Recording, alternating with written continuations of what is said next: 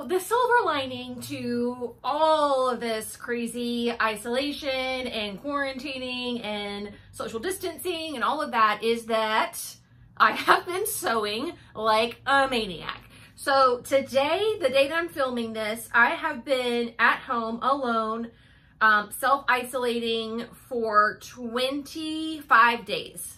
I have barely left the house, only to go to the food store. And when I go there, it's in, it's out. There's no like walking the aisles. It's like I have a list and I'm getting it and I'm leaving. So I've been home a lot and I've been very productive. So I have 10 projects to show you guys today. So enough chit chat. Let me get into it. Some of the things you've seen, some of them you haven't. So just be prepared. The first thing is the Nico top. I made this for the Style Maker Fabrics Spring Style Tour. I wore it underneath the overalls, if you remember. Here it is in all its regular glory without the overalls underneath it. If you saw the pattern review video or the tour stop, I love this tank top, and I don't know what has taken me so long to make this. There will definitely be more of them, and this rib knit that I used to make it is truly so nice. Like, it feels like something you would buy in the store, and it would be super expensive because it feels so good. Like, it's a really nice rib knit. You can see it has a lot of stretch, but also a lot of recovery. Stretch and recovery, which is so important in rib knits, and they don't all have that. But it was super easy to work with, and you can go watch that video if you want to hear all the details about my Nico top. Next up, okay, so this is lovingly being called my Liesl dress, because this is the dress with the story about how I ran out of fabric, and one of my followers on Instagram saved me and sent me some from her stash so that I could finish it. It is McCall's 7538, and here it is. This has not been on the channel finished yet, but here it is. I have filmed this dress in preparation for a pattern review. I have lots of thoughts about this and lots of things that I would do differently next time. So stay tuned for the full pattern review on this, but it's very flattering. I gotta admit, the little crisscross is very like waist defining, which is really nice. The fabric is a double brush Ponte that I got forever and ever ago from Cali Fabrics. And it was kind of like a stash buster. Like, I had a bunch of this left over and a little bit of this left over. And so I thought, well, let me just put those two together and see what happens. So this is kind of like a wearable muslin. It's kind of like free since I'd already had the fabric. But I can't wait to tell you guys more about my Liesl dress. And that'll be coming up soon on the channel. Okay, so in the vein of being home a lot, I thought, you know what? I need to be making some more like comfy clothes just to wear around the house. So I took Simplicity 8016, which is this knit top pattern. And I basically took view A and just made the hem all one length to produce a cute little like house dress, nighty, sleep dress thing from this fabric that I got at the clearance section at Joann back when I lived in Charleston. So at least 2, maybe longer. It was from the Nicole Miller line. Remember when they had that? That's where this fabric is from. Again, I did a little filming of this. Since I'm not leaving the house to film modeling videos, you know, where I paper prance around and do all that silly stuff, I'm doing them on my patio just to kind of, you know, not risk going out and coming across people. I've been hearing horror stories about what the parks are like, and so I'm just like, let's just avoid all that. But because I'm doing it from the comfort of my own home, I thought, I'll film myself in a nightgown. Like, sure, who cares? So I will be able to bring you guys a full pattern review with modeling on this little dress. But it is really comfortable, and it's like a rayon, kind of like rayon jersey maybe. So it's great. I've slept in it. I've worn it multiple days in a row and it's been really nice. So I do want to make another one, and you'll hear more about that in my plans video, out of another rayon jersey that I got at Joann. But I do like how the top fits. So maybe I'll try out some of these like as it was intended tops as well. But yeah, so yeah, the pattern review will have all of the ways that I changed it, the length I ended up making it, you know, all that kind of good stuff. All right, so these are my Closet Case Jenny overalls. You guys saw these again in the Style Maker Spring Style Tour post. Obsessed. I can't wait for iSEWlation to end, although it probably won't end until it's like too hot to wear these anymore. But I do love them. They're super comfortable. They will get a lot of wear eventually. And again, you can go check out that video. Links in the description box for all these videos that I've already posted. So go check those out.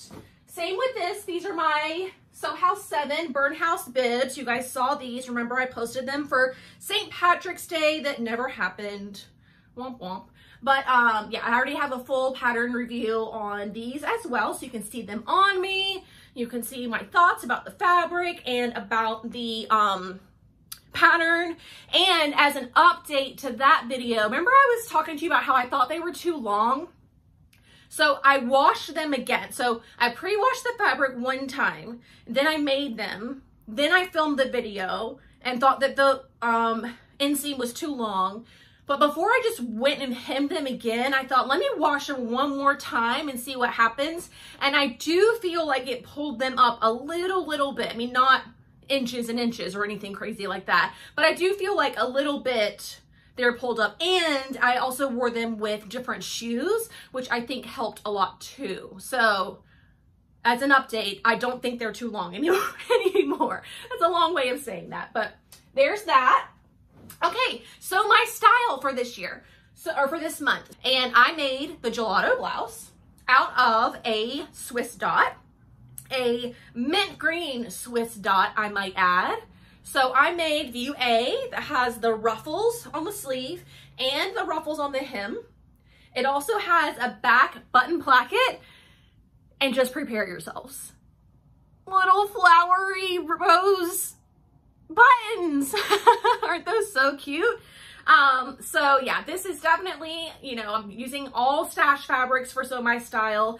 And so this is something that was buried deep in the stash. I don't even know where I got it, but I didn't get it done in time, but I do have a little bit of it left over, and I want to make a matching headband using my Cricut.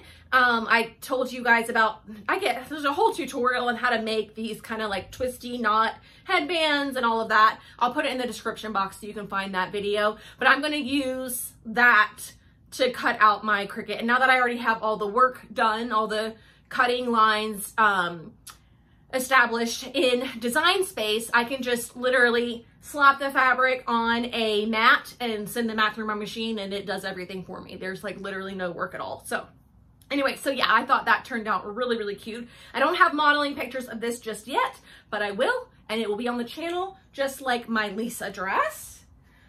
Okay, that's all the clothing. One thing you've already seen is my Cricut Maker machine cover and tool caddy. I did a whole video on this a couple of weeks ago, so you guys can go check that out. But it has like cute little pockets on the side.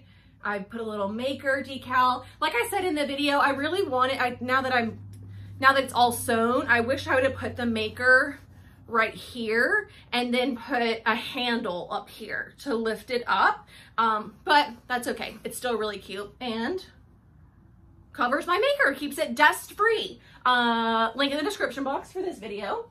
And then something you haven't seen is I also started working on regular machine covers, and I'm using this pattern, the It's So Easy by Simplicity. What number is that? E2106, that's not gonna be right. E2106, I guess that's right. I've never seen an E before. Why am I out of breath?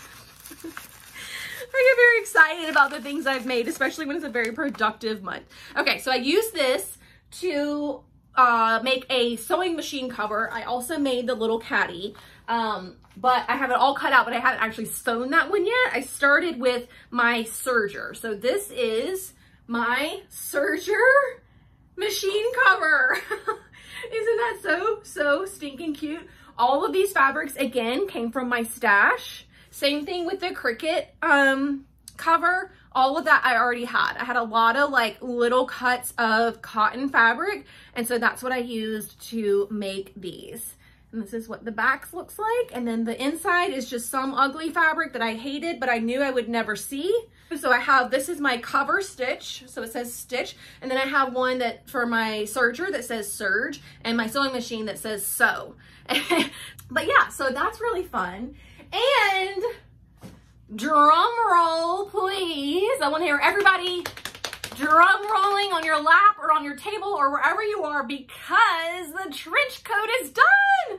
I cannot believe I'm able to show this to you guys, but look, here she is with her buttons and all. You can't really see, she's not tall enough. Here, let me lift. Oh, good, she just came right off.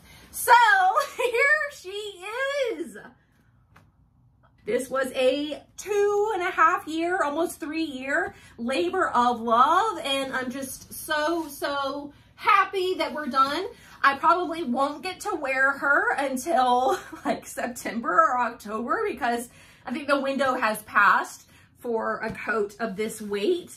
But yeah, she's totally done. I'll get her videoed into like a full pattern review so you guys can see. But anyways, so there are my 10 makes from March. I haven't made that many things in 1 month in a very long time. In a very long time.